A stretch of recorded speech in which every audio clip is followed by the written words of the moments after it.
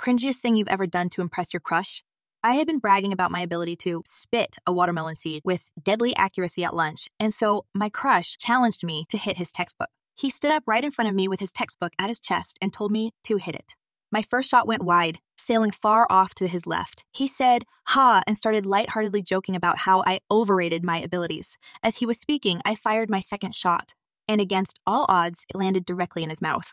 Needless to say, we were both shocked, and in an effort to evoke some humor from the situation, I said something to the effect of, "Well, hey, since we've sort of kissed already now, do you want to make it official?"